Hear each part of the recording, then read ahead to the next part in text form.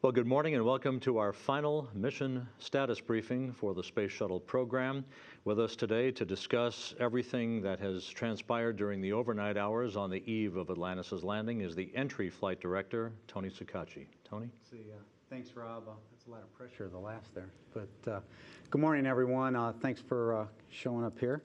Let's see, as it's been the entire mission, we had a very busy and successful Flight Day 13 morning on board Atlantis. The crew readied both themselves and the spacecraft for the return home.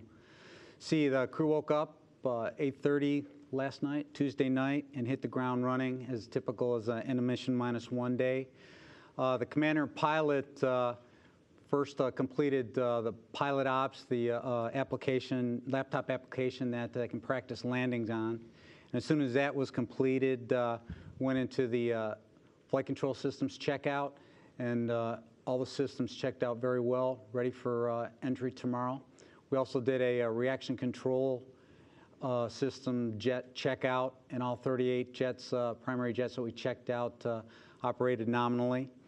See, we also during the day we did a L-1 comm check using Mila down at KSC, and that all went very well.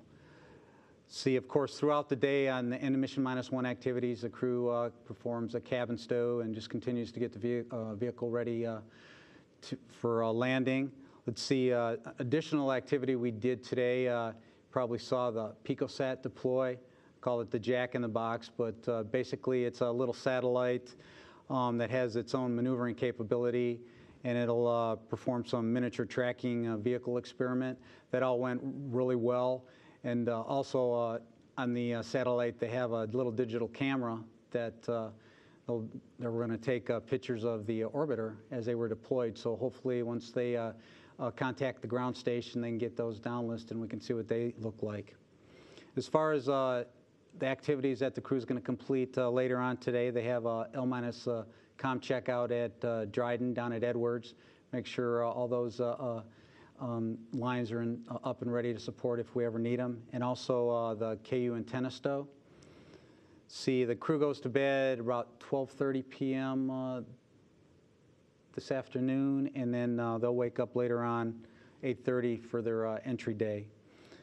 See, as far as entry day activities, you guys probably already got these times from Kyle, but I'll go ahead and repeat them again.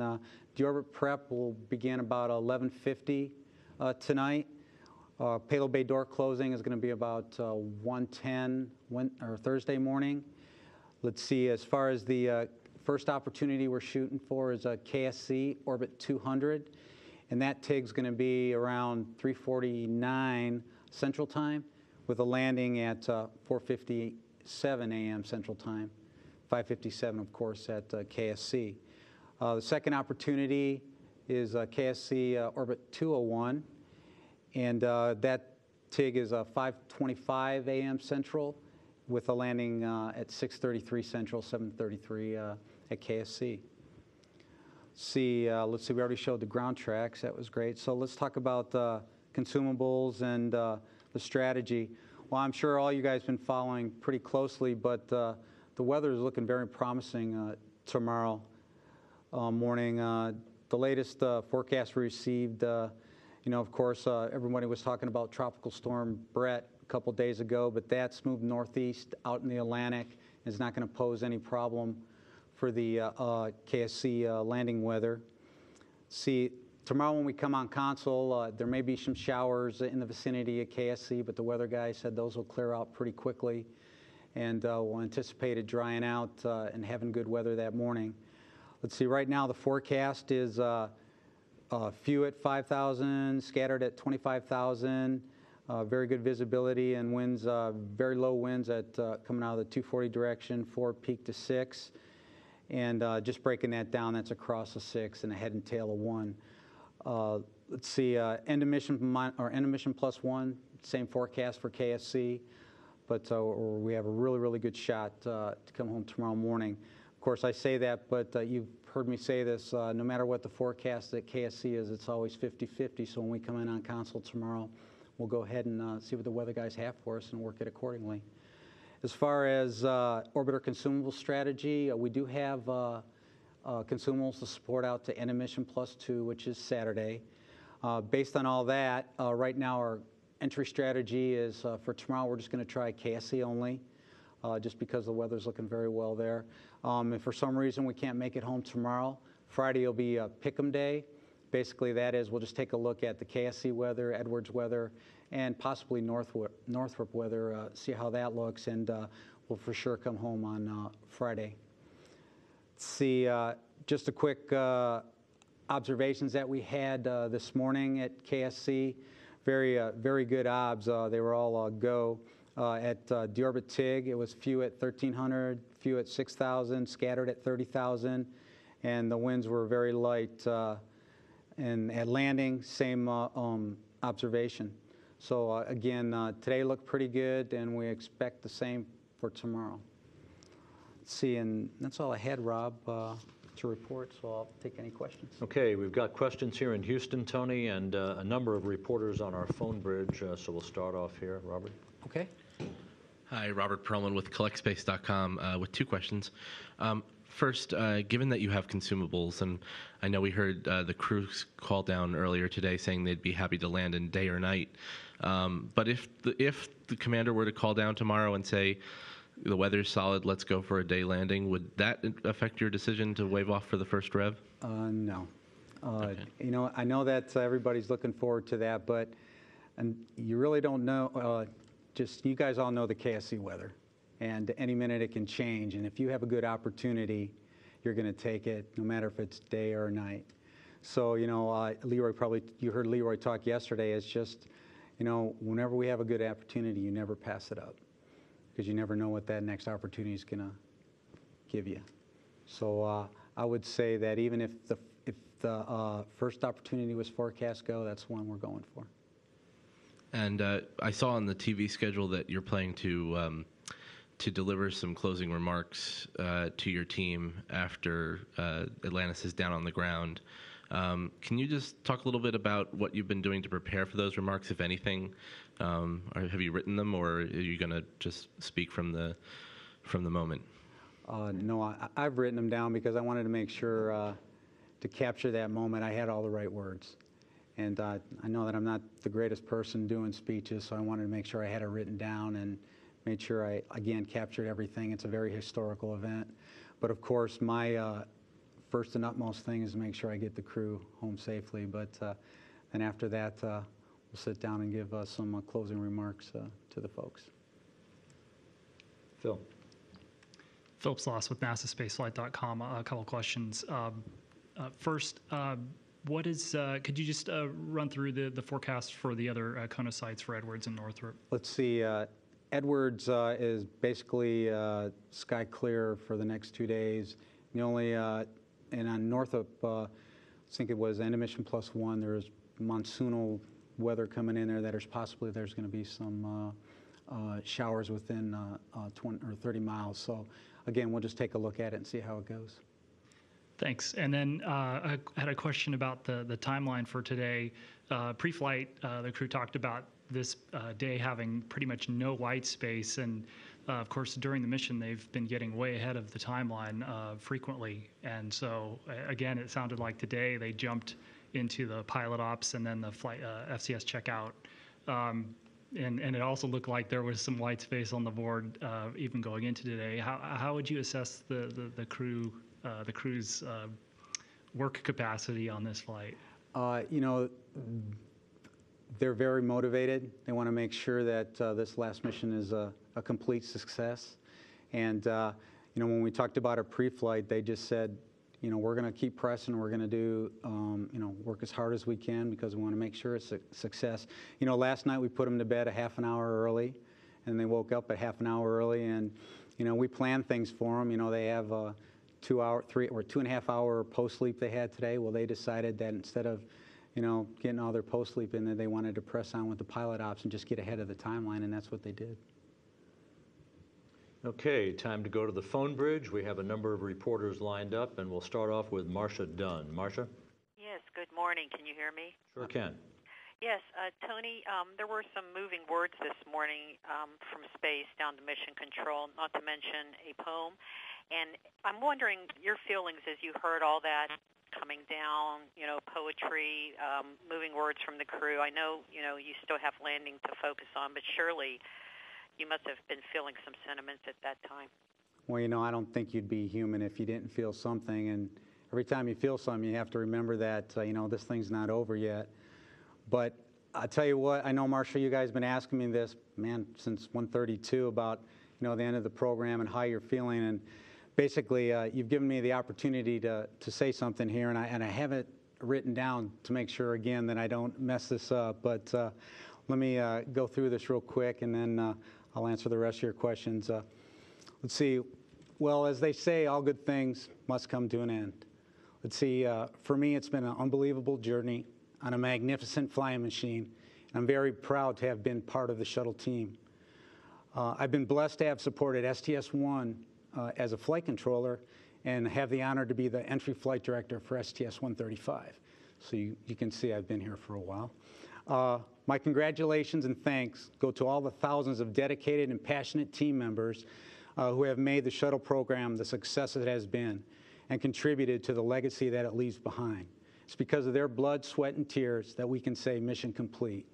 It's time to celebrate this amazing accomplishment and look forward to the future. Godspeed to all. So that's what my thoughts were about this, and I'm sure post-landing we'll have some additional things. But you guys must know that we do have a motto in the Mission Control Center that flight controllers don't cry. So we're going to make sure we keep that. Thank you very much. You're welcome. Next up is Denise Chow. Hi, thanks. Denise Chow at space.com. Over the past couple of days, I know the flight dynamics officer has been sort of reworking very slightly the landing time. I was wondering if you could explain the main things that go into how they decide what the landing time will be. Thanks. Well, let's see, the main influence from tweaking them a couple minutes here and there was the SEP-3 burn that we performed this morning to get it set up for the PicoSat deploy.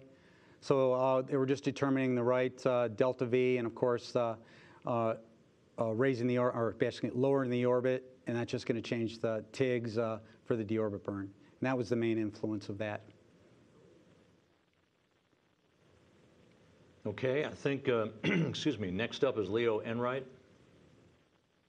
Thanks, Kyle. I don't really want to push this too far, but I'm still not clear why you can't land on the second attempt tomorrow. Being from television, I'm interested in pictures. And I wondered, can you explain a little bit more why you're so adamant, and Leroy was so adamant yesterday, that you take every opportunity? Is this a major safety issue? And if I could, just a second brief question, whether people in Central America will be able to see the shuttle as it re-enters in the morning. I'll answer your last question. Yes, they'll be able to see the vehicle as it comes over with the, of course, the trail of plasma coming behind it.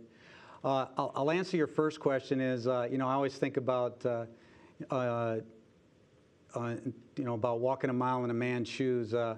You sit at the entry flight director console, and there's a lot of things you have to worry about. And there's a lot of different things you have to worry about, making sure the vehicle's in a good config, making sure we've got the crew. And you step back and look at this, and as nice as it would be to land at the daytime to, get some very good pictures, you never want to give up an opportunity. It's just like, hey, let me just, this is not a good enough setup for me or whatever. I want to wait to here. And then like I talked before, you've always seen the KSC weather just get worse, even though the forecast says, hey, it's going to be sky clear and, no wind. So when you're sitting at that console and you have the opportunity to come home, you take it, day or night. So, I know a lot of folks want to see this, but again, it's just when you have that opportunity and it all looks good and it's safe to come home, you do it. Okay, Bill Harwood is next. Hey, thanks, Tony. I'll ask you yet another reporter emotion question, but maybe in a slightly different way. The ascent entry team in Mission Control has really been the tip of the spear through the history of manned spaceflight in this country, and they're all going to walk out that door tomorrow for the last time. And it's not clear to me anyway whether you'll ever have or even need a team like that again. What are your thoughts about that on the eve of this final landing? What would you say to the team? What do you say to the country about a team like that and its end? You know, our hope is that this is not at the end. You know, everyone keeps asking the crew, us, that question. We know there's going to be a rough spot for a while, but we hope that when we do get a good plan, a good direction, a good mission, that we can come back in here and do what we've been doing for the past 30 years and for the shuttle and, you know, the years before that with Mercury, Gemini, and Apollo. You know, it's tough to think about that, you know, all this experience, you know, all these years of experience walking out the door without using it. We have high hopes, Bill, and we're going to continue to look towards the future and hopefully we can utilize all this experience that we have.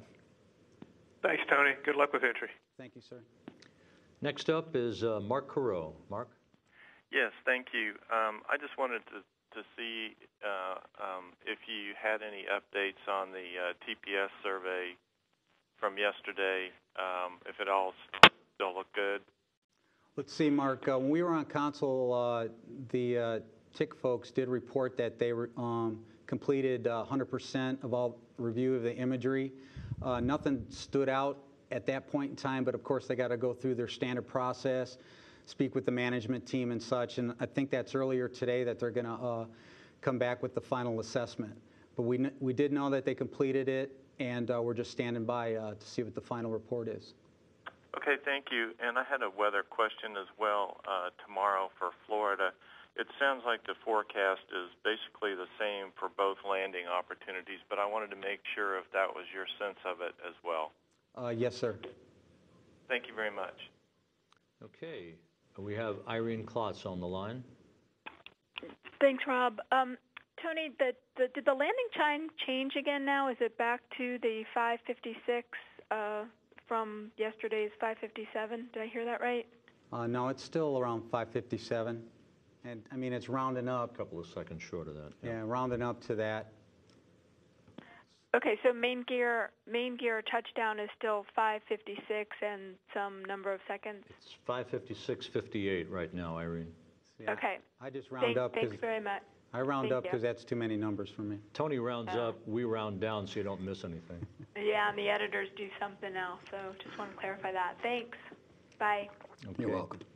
Gina Sinceri is next. Gina, are you there? Okay, I don't think we have Gina on the line anymore. Guess not. Any questions back here before we close? Robert? Just hi, Robert Perlman with CollectSpace.com with just one follow-up. You mentioned a tradition of not crying in mission control. There have been other traditions in the past of on landings of American flags or cigars or other things like that. Do you have any plans to pass out anything to your team? Right now, no. You know, of course, we can't smoke in the control center anymore. You know, and but I think one of the things that I'm going to try to do is, you know, again, it is a historical moment, but we still need to make sure we get the crew safely off the vehicle and we get the crew safe for handover to KSC. Once we get that complete, I think one of the things that I really want to do is get the entire team up in the flight control room, the white Ficker, and just have us all sit there, soak it in, and just watch the crew walk around and congratulate on each other on a job well done. Okay, I think that wraps up all of our questions. We'll close with a few programming notes. The STS-135 Ascent Imagery Highlights replay that you've been seeing over the last day. We'll have two more replays of that at 9 a.m. and 10 a.m. Central Time. As Tony mentioned, the crew begins its sleep period at 12:29 p.m. Central. Our flight day highlights begin at 2 p.m. Central Time today. We're on Rev N as in Nancy of the TV schedule. The crew will wake up at 8:29 p.m. Central Time tonight to begin deorbit preparations for the final landing in Space Shuttle program history, and we'll make history together. That's it. Stay tuned. Thanks a lot.